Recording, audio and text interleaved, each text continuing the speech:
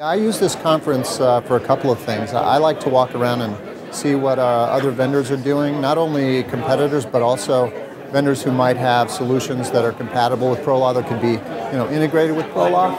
And then I usually try to meet a lot of customers while I'm at this conference. So for example, I have 2 customer meetings later today and another one tomorrow morning. I'll generally see at least half a dozen clients if I'm lucky during one of these visits. It runs the gamut, really. We'll talk about their business and how the legal practice is going. We want to know which practice groups are expanding and which ones might be contracting. We obviously want to talk to them about the product, and a lot of times they have very specific product feedback for us.